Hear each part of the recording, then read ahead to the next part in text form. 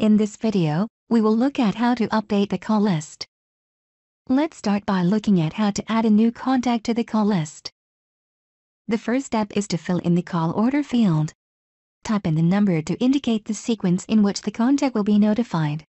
For example, if you wish to notify a certain user first for alarms, you should type 1 in this field.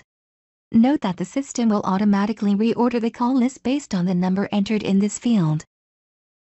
Next, type in the first name and last name of the contact in the respective fields. Remember to leave the personal identification code, PIC, field blank. It is important to note that the PIC and the contact should be listed in 2 separate lines to keep the information separated. This also helps avoid the accidental deletion of a PIC. The next thing to do is select the required option for Enhanced Call Verification, ECV. It has a drop-down arrow with 2 options, yes and no. If you wish the contact to be called on BA signals before the police department, select the yes option.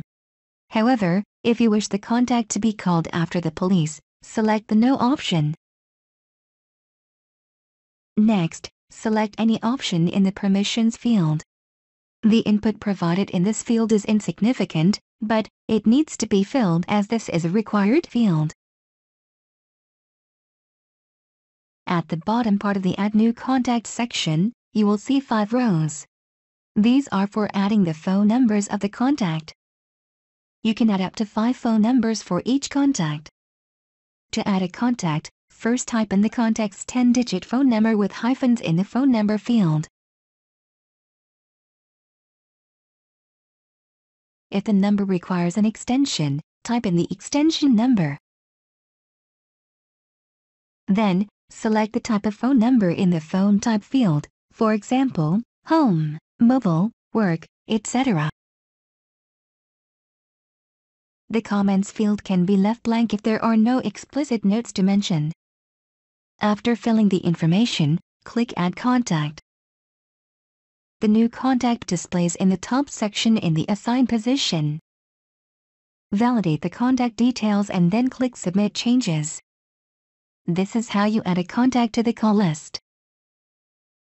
Next, we will look at how to delete a contact off the call list. The process for deleting a contact from the call list is different, based on whether the contact has a PIC or a user ID listed or not. Let's first look at how to delete a contact without having a PIC or user ID. Before deleting a contact from the call list, here are some important points to consider. Verify there is no number listed in the user ID field. Verify there is no word or number listed in the PIC field. In case a word or number is listed in the PIC column, verify if the PIC should stay or if it can be removed before deleting the contact completely. Another important thing to remember is that if there are numbers or words listed in the PIC column or the user ID column, do not delete the entire row. Once confirmed, click the red cross on the left side of the order column. On deleting the contact, the call list will automatically reorder, moving all the contacts up by 1 line. The final step is to click Submit Changes to save the changes. Now, let's see how to delete a contact if a PIC or user ID is listed in the contacts row. First, click in the first name field and delete the name. Similarly, click in the last name field and delete the name. If a PIC is listed in the contacts row, type in PIC in the last name field. If a user ID is listed, type in user in the last name field followed by the number listed in the user ID column. Note that the PIC field can remain the same, whether it has a word listed or if it is blank. Similarly, the ECV field can also remain the same, as it no longer applies to a PIC-only row. The next thing to do is select the permissions. This field has a drop-down list of the available options. Note that when it is a contact-only row, there are only 2 options to select under permissions. However, when there is a PIC or code, this field gives a longer list of permissions. Select the desired permissions. If you wish to view the list and description of each option, click the word permissions at the top of the column.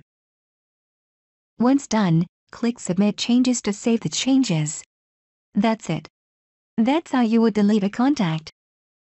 While deleting a contact, make sure you don't delete unnecessary authorization on the account. Ideally, you should place the contact and the pic in separate rows. Next, let's look at how to edit a contact's information. To begin with, click the Contacts row to highlight the information. On scrolling down a little, you will be able to see the contact's phone number. Click in the phone number field and delete the number. Type in the new 10-digit number with hyphens. Click Submit Changes to save the changes. This is how you update the contact's phone number. To update the order of the call list, click in the call order field of the contact and delete the existing order number. Type in the new order number at which you wish to call the contact. Once done, click Submit Changes. The system will automatically move the contact to the new position and reorder the list accordingly. That's all we have in this video.